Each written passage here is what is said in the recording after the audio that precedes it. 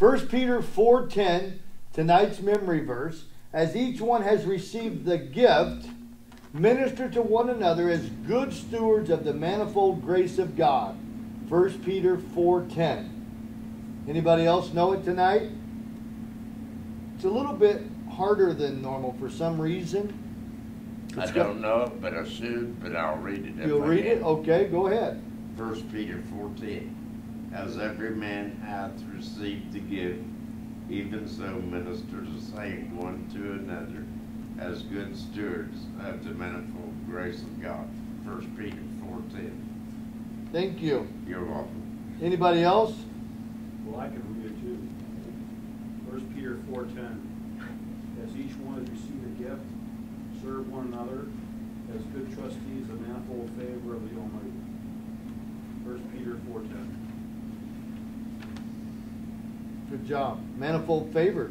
Yep, that's what grace is. Divine favor. Anybody else? 1 Peter 4:10.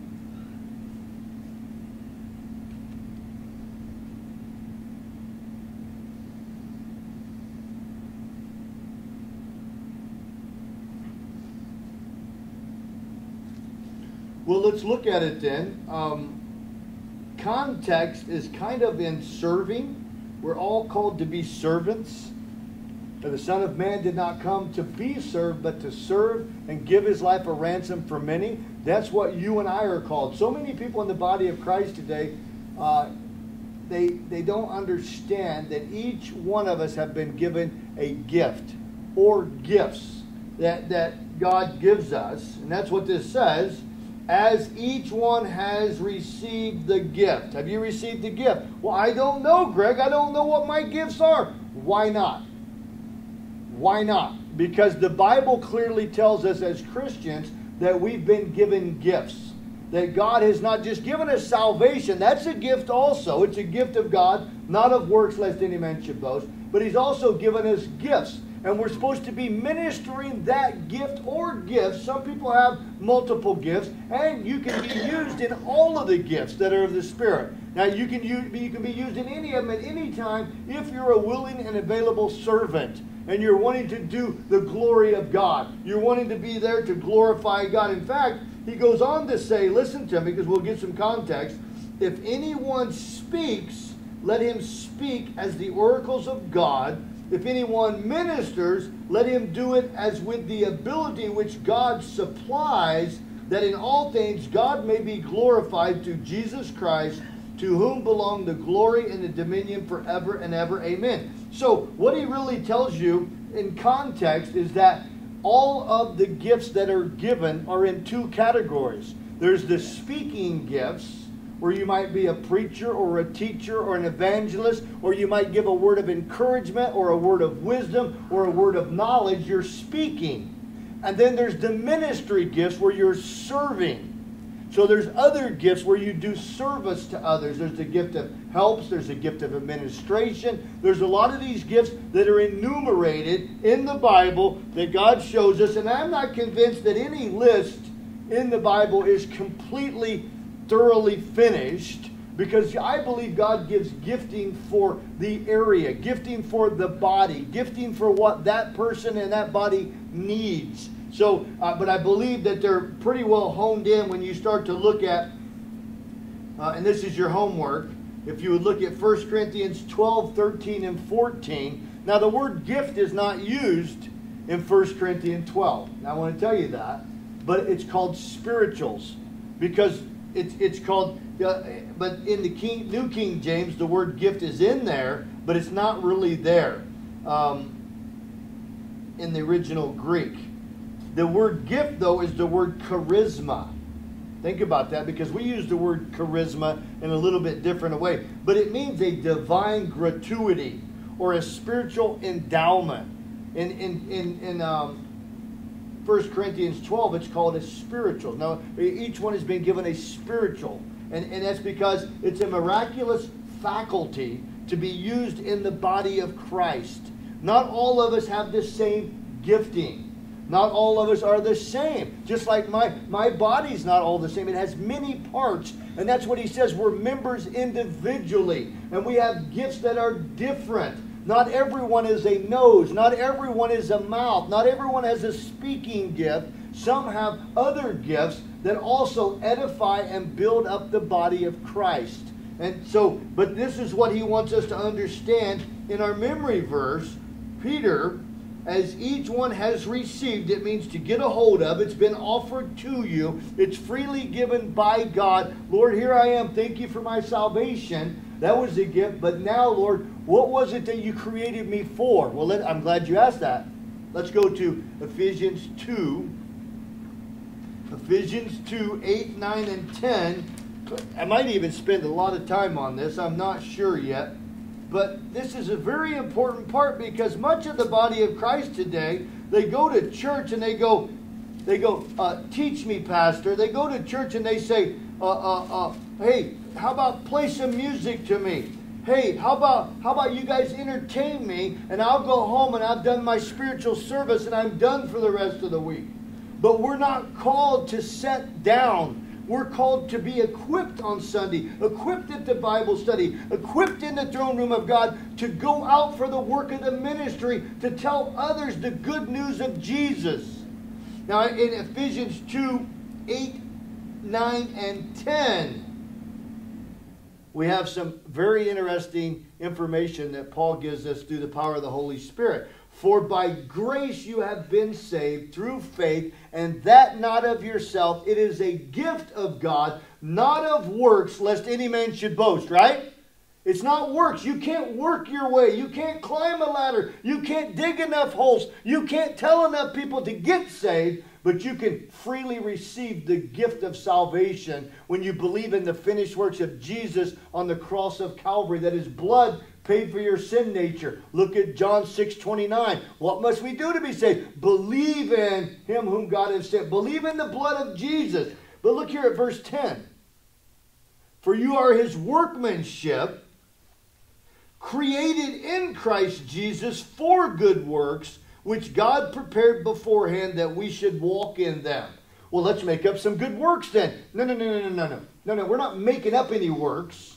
They're already created for you. God knows what he's called you to do. He knows what labor and work you're supposed to be doing. You're supposed to be doing the ministry of reconciliation of souls. Well, how do I do that, Greg? Well, God has given you a gift. He's given you a supernatural spiritual enablement, at least one gift. And with that gift, as you come to the throne room, you talk to God, you find out what kind of service, whether it's speaking or it's ministry with service and waiting on people and encouraging people, and you begin to use it to minister to one another with the manifold grace of God. You begin to hone in on it, and God begins to train you in it. And it's always done with the Word of God, by the strength of God, for the glory of God.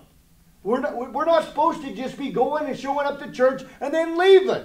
We're supposed to be learning this relationship with God, learning this relationship with the Father, who we're going to be brought back to and delivered to, with the Son, whom we're going to be married to for eternity, and with the Holy Spirit, who is training us and teaching us and guiding us now in all of the work of the ministry. He is our supply. He is our strength. He's the one that gives these supernatural enablements, which is what it says in 1 Corinthians 12.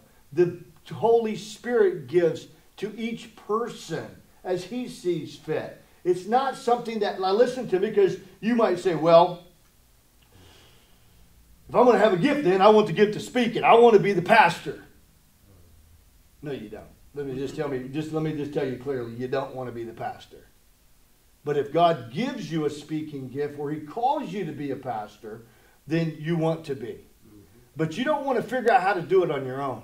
Because see, the reason people all over the place are burning out, wearing out, falling away, giving up, they're apostate, is because they're trying to do something that they aspire to do. I want to be that. I want to do that. I want to have this career. But it's not what God has called you to.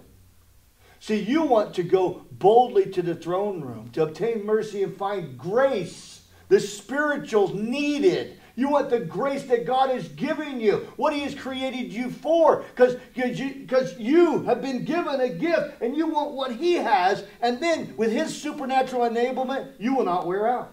You'll be able to perform that gift and administer that gift to one another so that they can grow in the grace and the knowledge of you. You don't want to make it up. You'll be wore out. You'll be beat down.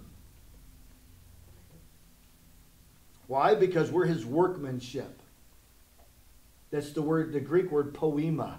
We're works in progress. It's where we get the word poem from. We're prose that He's already written, and now He's performing it in our lives if we will surrender and allow Him. And He created us in Christ Jesus to do these good works. You don't make up good works. The good work is that people would hear the good news that Jesus Christ died and poured out His blood. That's the good work we're doing. Now, it might look different. It might be that somebody spills something at a restaurant and you jump up to help them because you're a servant. Not because you're looking for attention. You're an attendant. You're a table waiter. Look, that's what it means, actually. To minister, to be an attendant, to wait upon, to be a deacon, a minister, or a slave, a servant to others, so that they will see that you're surrendering your life for His service. That they will know you by your love for one another. It's the one another ministry. Notice that. Ministering to one another. That is missing in the body of Christ today. All of my members of my body minister to my body. Everything in my body is ministering to the rest of my body. It all works together. When it doesn't, we call it a malady. When it doesn't, we call it cancer. When it doesn't, we call it some type of an injury. My body, every bit of it is there for a purpose. And God knows how to put the spiritual body together in each place. And He puts them there on purpose. And He don't put 17 mouths in one building. See, so there's positions and places, and Christ is the head of all of them. And as Christians, we are supposed to be spending time with God, spending time in the Word, prayer, and fellowship, and asking, what is my calling? What is my ability? What are the spirituals you've given me, Lord? And then you just do the natural thing that the Spirit would have you do. If you see something before you, you don't step over the trash. You pick it up and you put it in the receptacle. You don't stand around while everybody else is working and look at them and do what you want to do. When it's time to work, it's time for everybody to work. You know, and a lot of times people, I was listening to David Rosales, who's a pastor in the movement, and he said that this one guy come up to him and told him he was a servant, and he was, you know, he was called to serve and to help, and he wanted to just come alongside and do. And then, meanwhile, David is stacking chairs. He stacked over 200 chairs while the guy told him what he was going to do. And he never touched one of the chairs. And he stacked over 200 chairs. And he's talking about being a servant. And he wants to work and he wants to serve others. And David never said a word to him. But how a person can aspire to be anything. But it's naturally, supernaturally built in you by God. And all you have to do is ask Him and then begin to do it. And then begin to ask Him to help you do it. Notice what He says. You are His workmanship. We're in Ephesians 2:8, 9 and 10, 2:10. Created in Christ Jesus for good works, which God prepared beforehand. It's already prepared.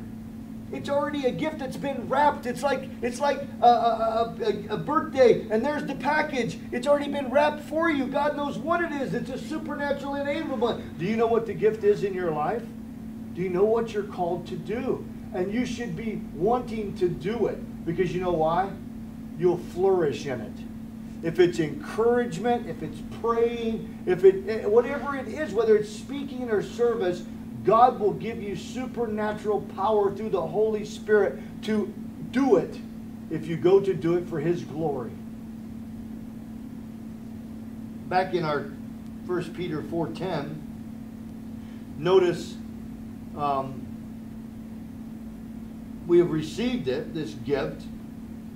We're to minister it, serve one another with it, be looking to give ourselves away as Christ did. One another, other people around us. The ministry is not to draw attention to you. It's to draw attention to Christ. if you can do it in your flesh and not wear out.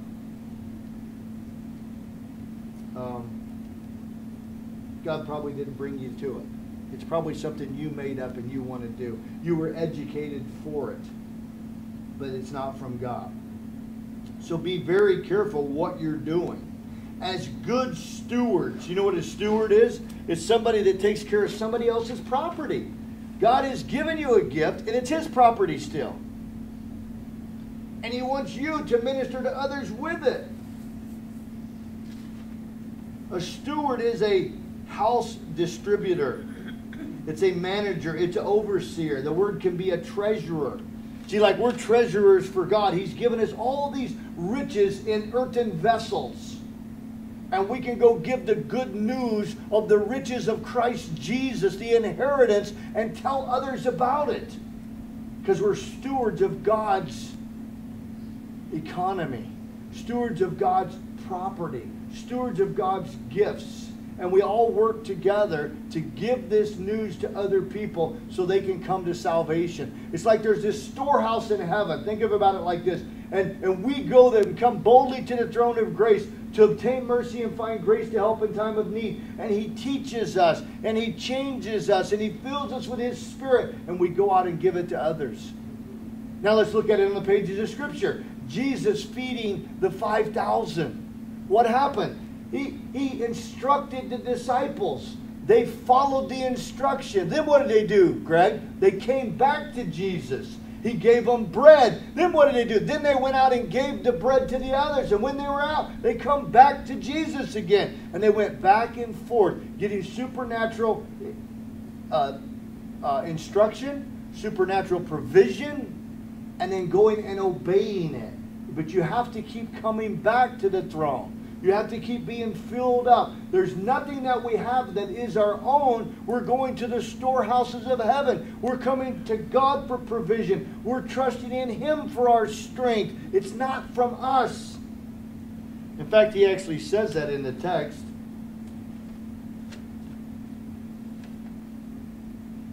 The word ability there is power, strength, and might.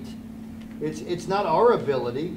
It says in verse 11, if anyone speaks, let him speak as the oracles of God. So you're speaking the utterance of God, the words of God. You're speaking for God to others. If anyone ministers, you're serving others for God. Let him do it with the ability, the power, strength, and the might which God supplies or giveth. Listen to this. The word giveth or supplies can be to be a dance leader. Isn't that interesting? That the word is giveth in the King James. It's supply in the New King James. And it means to be a dance leader. You're leading. See, we're supposed to be following. But God is the leader. He's the one that giveth the gift. He's the one that giveth the strength. He's the one that, here it is, furnishes.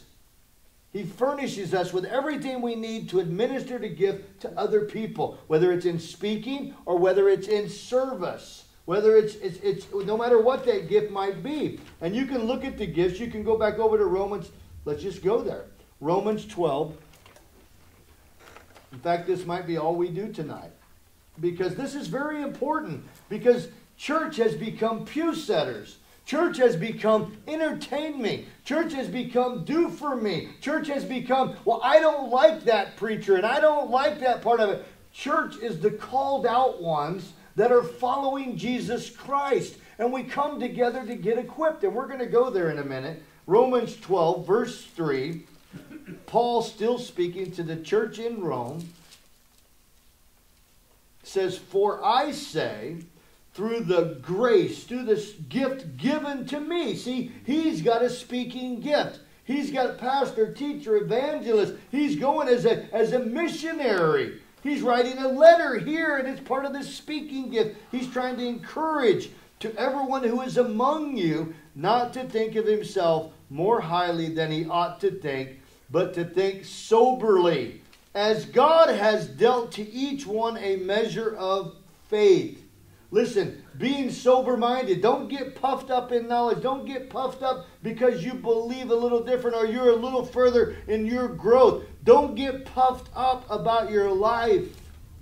Take heed, ye who think he stands, lest he fall.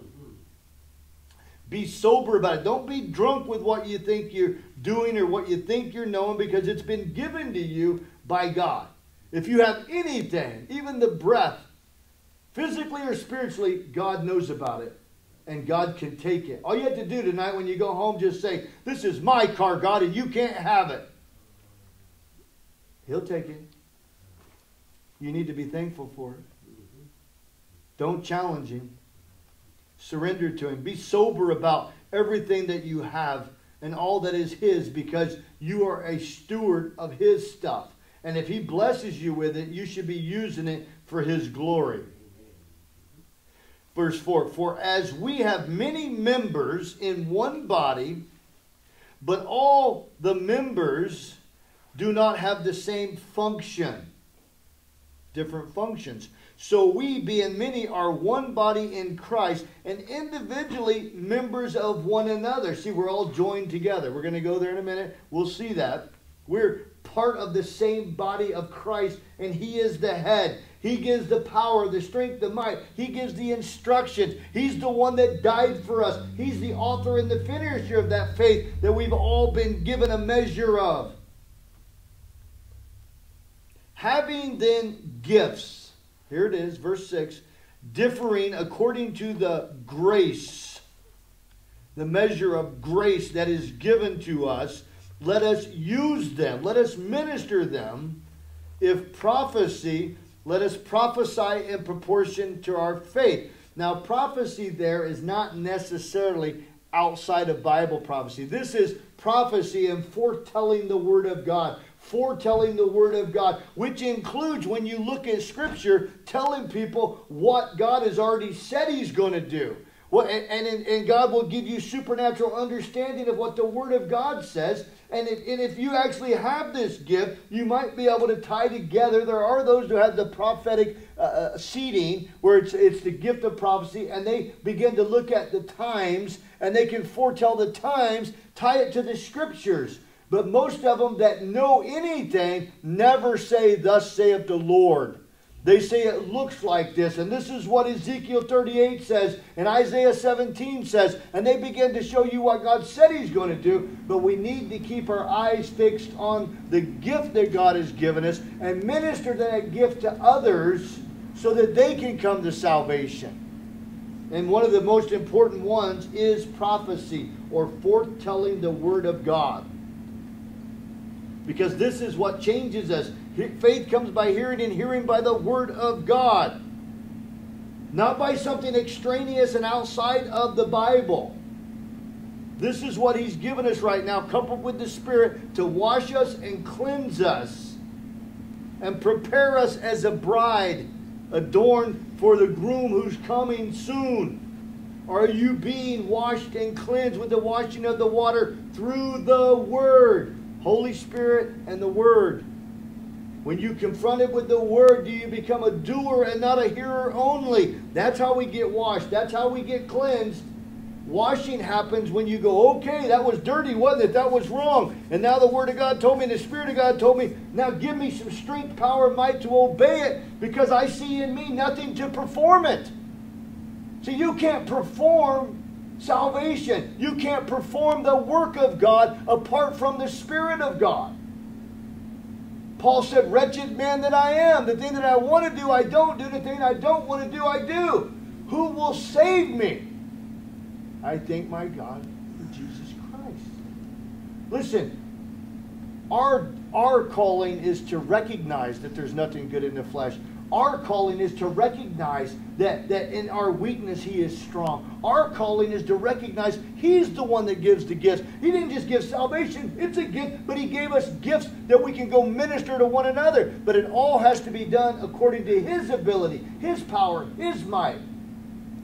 Not by power, not by might, but by my Spirit, saith the Lord. Everything. When we come and surrender and realize that apart from him we're nothing. We're nothing. So that any of the supernatural, all of it, the whole spiritual life has to be done in complete submission to him. When we humble ourselves in the sight of the Lord, He lifts us up. When we draw near, He draws near. He's waiting. So having then gifts differing according to the grace that is given to us, let us use them. If prophecy, let us prophesy in proportion to our faith. Some are going to prophesy differently because they have a measure of faith that God gave them. But just because one person prophesies and foretells a little better than this one doesn't mean they have different positions in the kingdom of God. The ground is level at the cross. You have to always remember that God's the one that gave that insight. God's the one that gave that gift. God's the one that come with that calling and then enabled that person to be able to do that work. It's not the person. It's God. Keep our eyes fixed on God. He's the one that calls. He's the one that ministers. Verse 7, or ministry, again back to service, speaking and service. Let us use it in our ministering. He who teaches in teaching. He who exhorts in exhortation. And all the gifts really are supposed to be for exhortation, to build one another up. We don't have anything of our own. It's given by God, from God, for the glory of God, to encourage and build up the people around us and minister to one another. That's what we're doing here right now.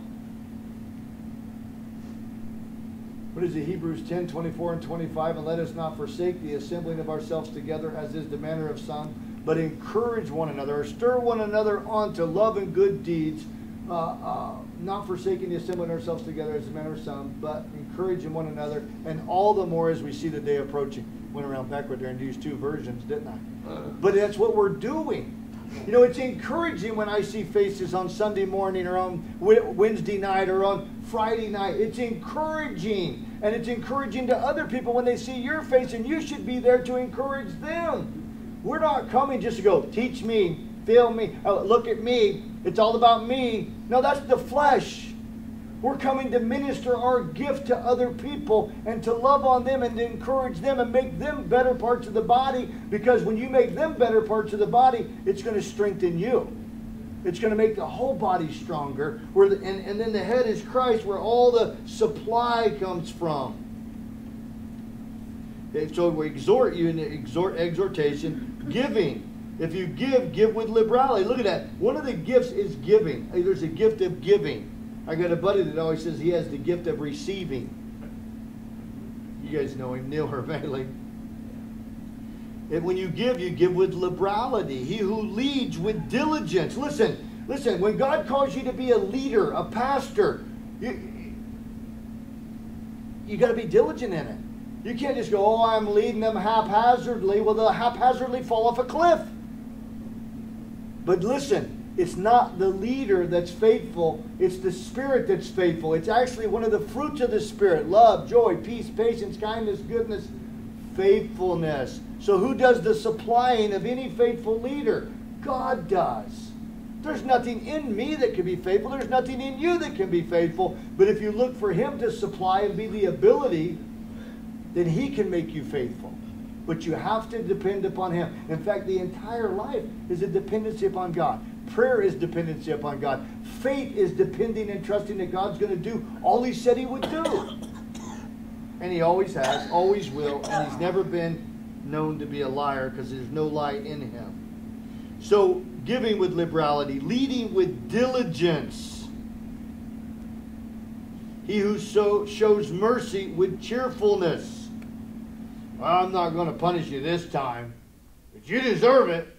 No, cheerfulness when you give mercy. God's not in heaven giving us mercy, which is where salvation comes through. His mercy, which provided grace, and then by faith we receive it. He's not up there going, I should have snuffed them out. No, He desires a relationship. It's His will that all would come to salvation. In fact, He did it so much that He gave us His most prized possession, His Son. And knowing that if we would just trust and obey and become servants as He is, and listen to the Spirit and surrender and know that we can't do anything. Not one good thing dwells in the flesh. Then that we could be conformed into the image of His Son. As many as are led by the Spirit, these are the sons of God. Okay, let's look at Ephesians 4. We were in 2, we found out we're his workmanship. But look at 4. Now Paul was writing to the church in Ephesians, in Ephesus, which is modern day Turkey. And any Christians there now are being persecuted or underground. They're not even allowed to do what they were doing then. Look at this here. Here again we have a little section here, 4:11, and we see the equipping gifts. The equipping gifts are what prepares us and brings unity in the body of Christ through the Spirit. And he himself gave some to be apostles. That's people that are sent forth, missionaries we might call them today. Some prophets, that's foretellers, that's those that can see the signs of the time we just discussed. Some evangelists. See, we're all called to be witnesses. Go therefore and be witnesses. But some people have a gift of evangelism where they can spread the gospel with anybody. That's one of the speaking gifts. Some pastors and teachers. All speaking gifts. Well, what are they for, Greg? What are these equipping gifts for? For the equipping of the saints. For the work of the ministry. Why would you equip the saints? So they can do the work of the ministry. There's a ministry. There's service. Yeah, that's what we're talking about. Well, what's that for? Why would I do the work of the ministry? So that I can encourage and edify the body of Christ. That's what we do with our gift. That's what Peter's talking about. You want to build up the body of Christ to do the work of the ministry so we can see other souls saved. 13. How long? Till we all come to the unity of the faith and of the knowledge of the Son of God, to a perfect man, to the measure of the stature of the fullness of Christ. Right? So for the rest of our lives here, till we see Christ face to face, we're supposed to be working this ministry out. So there's those that God has called to be equippers with the speaking gifts, with the teaching gifts, with the evangelist gifts. And there's those that are serving. And we're all trying to grow in the knowledge of the Son of God. We're trying to come to unity in the faith. We're trying to become perfect children of God and become more like Christ, the fullness of Christ. Isn't that what the Holy Spirit's doing? Conforming us into the image of Jesus Christ. And that's what we need to be cooperating with. Well, 14 says, what? That we should no longer be children. How long have you known Christ? Think about this. This is a test. How long have you known Christ? Are you still a child in your faith? Are you still on the milk? Are you listening to the Holy Spirit? Are you following the Holy Spirit? Do you know your gifts? Are you looking to encourage others or still living your own life? This is not to condemn. This is to equip. It's to call us out. It's to wake us up. That's what the Word of God does. It steps on your heart. It confronts you with love. It speaks to you face to face. And at your conscience, you have to make a decision. Here I am, Lord. That's me. I haven't been doing what you called me to do. I surrender. Can you give me the power, the strength, the might, the wisdom to do what you called me to do?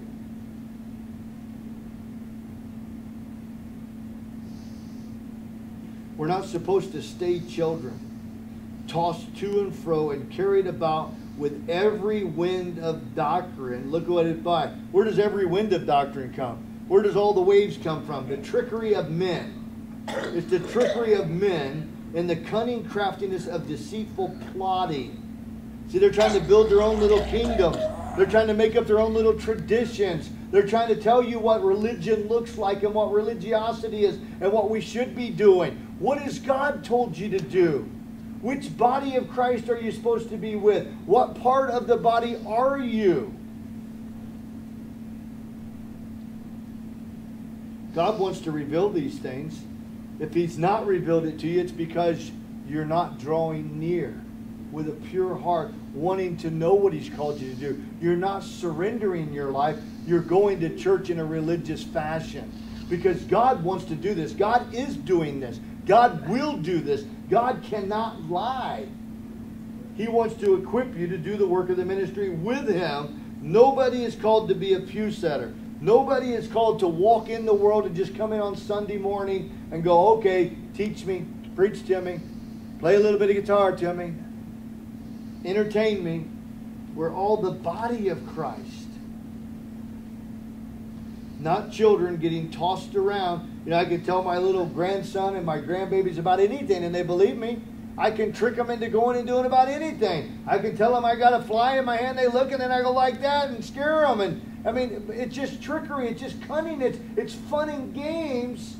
Unless it's dealing with your soul, then it becomes a deception that could lead you to hell. It can keep you from the blessing of God and the work of God and the growth.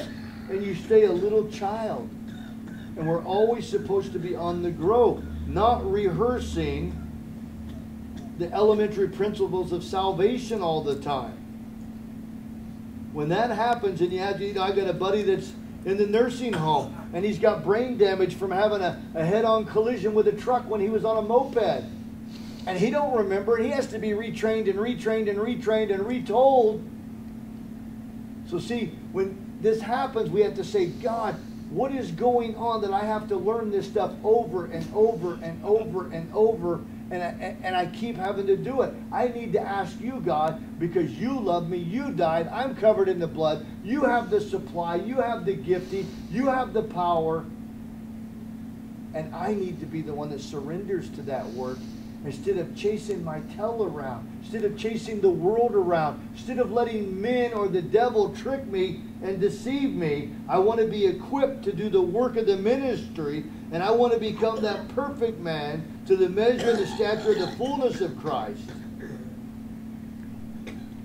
So he says in 15 again, what are we supposed to be doing? Speaking the truth in love, that we may all grow up in all things into Him who is the head, Christ. We're growing up into Christ. We're looking to Him as our supply, from whom the whole body, joined and knit together by what every joint supplies. Notice the whole body, every joint, every person is supposed to be supplying, doing our part in the ministry. We all supply according to the effective working by which every part does its share, causes growth of the body for the edifying of itself in love. We're all ministering our gift to one another as good stewards of the manifold grace of God. That's what we're called to do. Seeing that you've received it, we're supposed to minister to one another, looking to give ourselves away, not always looking just to get. That's flesh. That's flesh.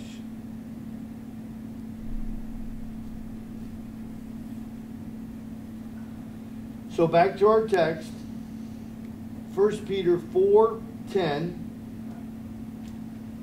As each one has received the gift, minister, serve one another as good stewards, good treasurers, good attendants of the manifold grace of God. Now, manifold means diverse or various. It means varies of character. There's a lot of different. In fact, he said the Hallelujah Bible said the favor, manifold favor of God. It looks differently. Listen, I always call grace God's riches at Christ's expense. And guess what? That is a lot. There's a lot of inheritance there. There's a lot of grace there. But we use our gift to minister all of that grace to others. Hand it out to others. Tell others about it. Reflect the love of Christ.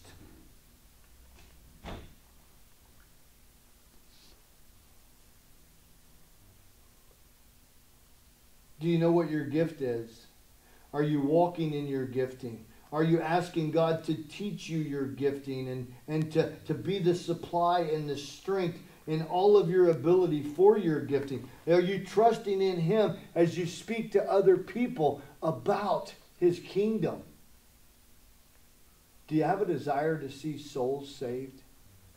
See, I think if the Holy Spirit of God is ruling and reigning in our life, the Holy Spirit is here to equip people to do the work of the ministry so that souls can be saved, so that Christ's blood is not wasted, trampled underfoot.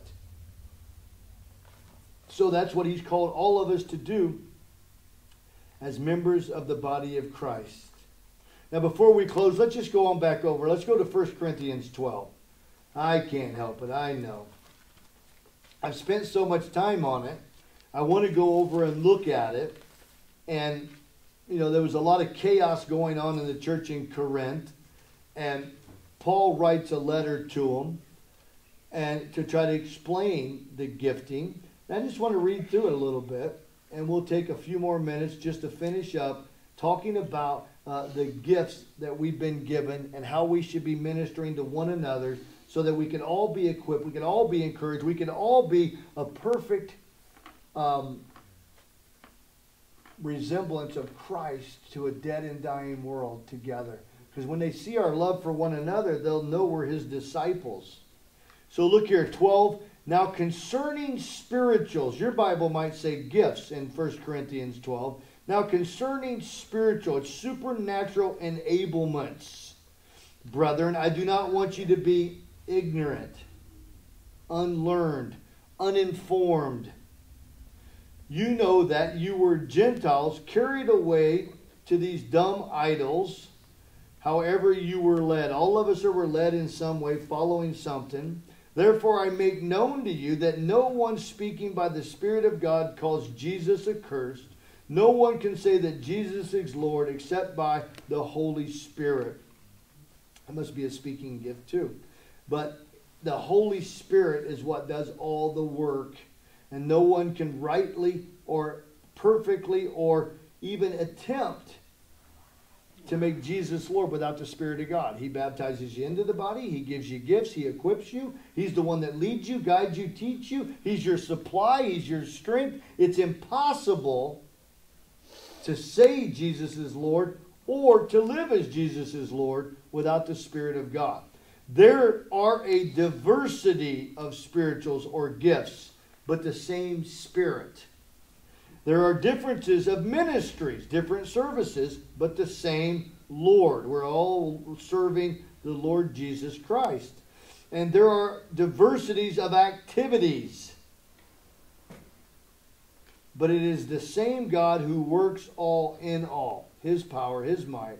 But the manifestation of the Spirit is given to each one for the profit of all. It's not for you. It's not to draw attention. Not so you can be a rock star. That's why when you see these people on TV and they're touching people on the head, that they were not called to that. It's of the flesh. If it were real, it wouldn't draw attention to them. It wouldn't be their ministry. In fact, in the book of James, when James says it, he says, call the elders plural. Not one person, elders plural. If you're sick, and the effectual fervent prayer of a righteous man will avail much, so that nobody ever knows who even had the gift, and the glory goes to God for anybody that was healed.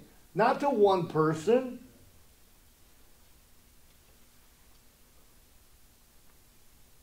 It's for the profit of all. Verse 8, for to one, we're in 1 Corinthians 12, verse 8, for to one is given the word of wisdom, supernatural wisdom about something through the Spirit. To another is the word of knowledge. You would know something that you shouldn't know, but God gives you knowledge of it through the same Spirit. To another, faith. Look at that. See, we all have faith, but there's also a gift of faith. There's people, you ever see those people that just have the gift of faith? Things are going wrong, and they go, oh, it's all right, just pray, just keep moving. We're going to get this done. It's going to be fine. And it's like a time where God gives you a spiritual manifestation of where you can just believe even when things are going wrong. You keep moving, and it keeps you moving forward by the same Spirit. To another, gifts of healings by the same Spirit. To another, working of miracles. To another, prophecy. To another, discerning of spirits.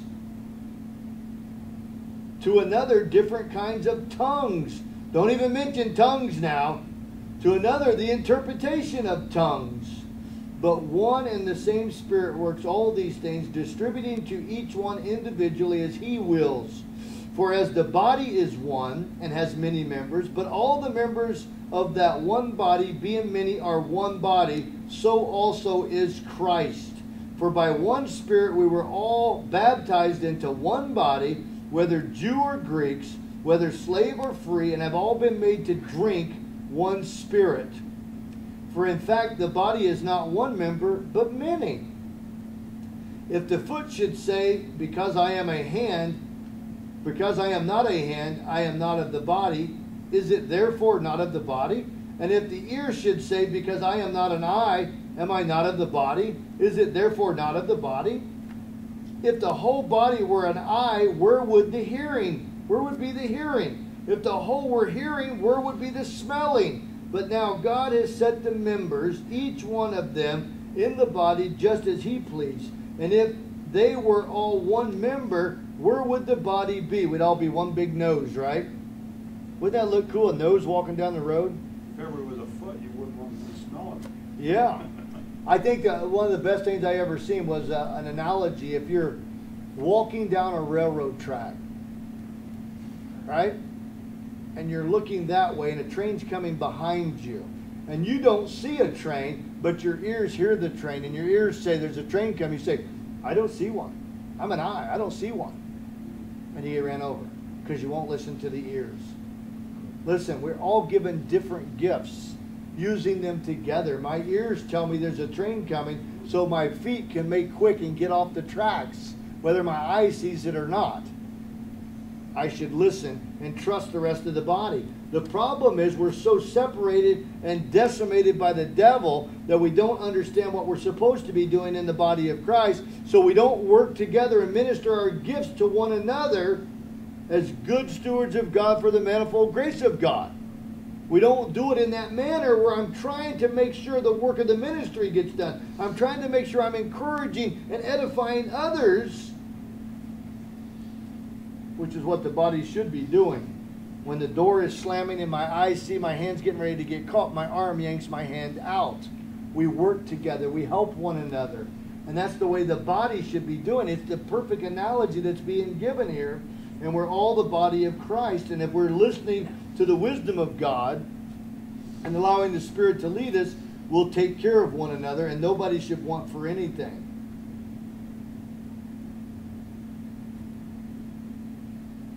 Where am I at? Verse 20. But now indeed there are many members, yet one body. And the eye cannot say to the hand, I have no need of you, nor again the head to the feet, I have no need of you. Notice what's going on there. Because sometimes somebody will go, well, look at them. Look at them. We don't need them. They ain't got nothing to give to the body. Would you say that to your foot? Then you couldn't walk. Your feet's stinking. I don't like it. Get away from the body. So we got to be careful with that. But notice it's one saying to the other. The next line is 22. No, much rather, those members of the body which seem to be weaker are necessary, and those members of the body we think to be less honorable, on these we bestow greater honor, and our unpresentable parts have greater modesty. But our presentable parts have no need. But God composed the body, having given greater honor to the part which lacks it. He's great in your weakness, that there should be no division in the body, but that the members should have the same care one for another. And if one member suffers, all the members suffer with it. Or if one member is honored, all the members rejoice with it. Now you are the body of Christ, and members individually. That's about the third time he said that. We're all the same. Anytime you see you are and we are, you know who you are in Christ. And God has appointed these in the church. First, apostles. Second, prophets. Third, teachers. After that, miracles. Then gifts of healings. Helps. That's a gift of helps. Administration. Gift of administration. Variety of tongues. Now notice these rhetorical questions. Verse 29. Are all apostles? Question mark. No. Not everybody is sent forth. Are all prophets? No, not everybody is a teacher. Are all teachers? No, not everybody equips and explains the Word of God. Are all workers of miracles? No, they're not. Do all have gifts of healing? No, it's really easy. Do all speak in tongues? Absolutely not. All do not speak in tongues. And anybody that says you have to speak in tongues in order to be saved is from the pit of hell and haven't read their Bible. And they need to read their Bible. Not all speak in tongues, no more than all are teachers, and no more than all have gifts of healing. Different gifts, all members of the same body. Members individually with differing gifts, different parts. Do all interpret? No, but if somebody speaks in tongues, you need an interpreter. But earnestly desire, look at this. This is what Paul is telling you should do. Earnestly desire, lust after the best gifts. And yet I show you a more excellent way. And then you have 1 Corinthians 13. What is that? The love chapter. This is the most excellent way. Though I speak with tongues of men and angels, but have not love, I have become sounding brass and a clanging cymbal. And though I have the gift of prophecy and understand all mysteries and all knowledge, and though I have faith so that I could remove mountains, but have not love, I am nothing. Because God is love. And though I bestow all my goods to feed the poor, give everything away, and though I give my body to be burned, I'll die for Jesus, but have not love, it profits me nothing. It's being done without supernatural manifestation. It's being done without the Spirit. Because if you have not love, you have not God. So you must not have the Spirit. Love suffers long and is kind. Love does not envy. Love does not parade itself, is not puffed up, does not behave rudely, does not seek its own, is not provoked, thinks no evil, does not rejoice in iniquity, but rejoices in the truth, bears all things, believes all things, hopes all things, endures all things. Now somebody once read this to me and said, now put your name in there. And I'm like, no. Because when you put your name in there and think about, am I Christ-like? Am I like love? It really shows you the place that we need to be. Listen, we need to be there. We need to understand that apart from God, we can do nothing. Apart from His Spirit, apart from His love, apart from His work, we can do absolutely nothing.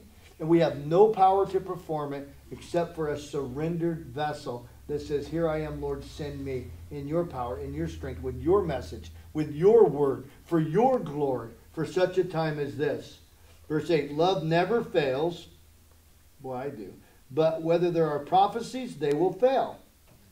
Sometimes people teach wrong. Whether there are tongues, they will cease. Sometimes they will, won't they? They're going to cease. Whether there is knowledge, it will vanish away. Is it gone yet? You guys know anything? See, it's not gone yet, is it? The only one they want to get rid of is the tongues. But knowledge is still here. It hasn't vanished away. For we know in part, and we prophesy in part. See, God gives us any more, we'll pop. But when that which is perfect has come, then that which is in part will be done away with. Now, just think about it just for a minute. If that which is perfect was the Holy Scriptures, everything else would have done away with. See, that's a verse that they try to use to cessationists that say that the gifts are gone. That there's no need for spiritual gifts anymore because they're gone. Because that which is perfect, canonized Scripture, 66 books by 40 different authors written by the Holy Spirit, they say that now there's no need for spiritual gifts because that which is perfect is already here. Well then, why can't we prophesy perfectly? Why don't we have knowledge perfectly if it's really here perfectly? It's not.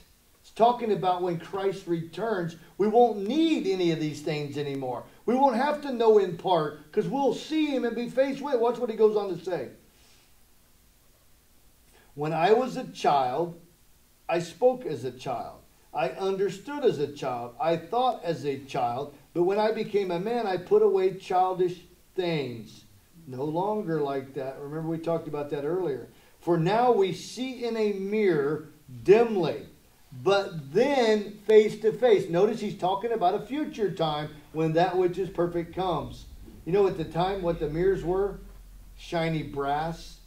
They would take metal and shine it. They could see dimly. See, that doesn't work for us now because we look in the mirror and we see almost perfectly. We even have those magnifying mirrors where you can see our face better. But then they just shine some brass up and they go, ooh, and they would go like, ooh. Remember Duffs? Remember when you guys, anybody remember Duffs, or those mirrors that make you skinnier or make you fatter? Oh, Yeah, that's what Duffs used to have. You go in one side and they make you look real skinny. You come out the other side and after you ate, they make you look real big. Remember those mirrors? That's what we're talking about. But see, we don't want to look into the perfect law of liberty, this mirror, the perfect law of liberty, and ignore it. And that's what we're seeing today.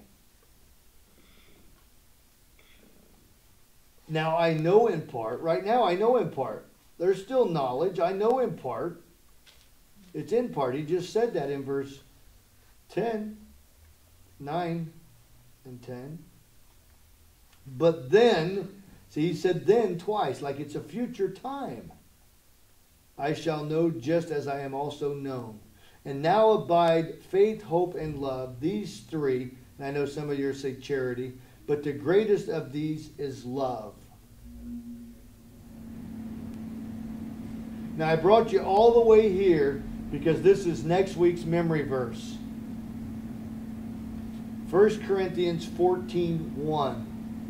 The Bible tells us, instructs us, pursue love and desire spiritual gifts. It's actually desire spirituals, but especially that you may prophesy. That's your scripture memory verse for next week. Pursue love and desire spirituals or spiritual gifts, but especially that you may prophesy. We're supposed to desire them. We're supposed to be pursuing God's, pursuing love, joy, peace, patience, kindness, goodness, faithfulness, gentleness, and self-control. That's the fruit of love, which is God's character. And desire spirituals. Have you ever talked to God about a spiritual gift? We're supposed to desire them. We want to walk in them. Why, Greg? Because that's how we equip and build up one another. That's how the work of the ministry gets done. When I begin to let the Spirit use me and I minister to one another as a good steward of God, the manifold grace of God.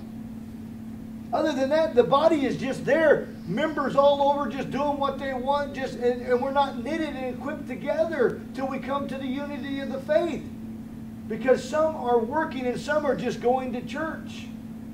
But the body, the true people that believe in Jesus, are supposed to be looking to grow, looking to allow the supernatural enablement of the Spirit to use you to serve others, to encourage others, to build others up, to equip them.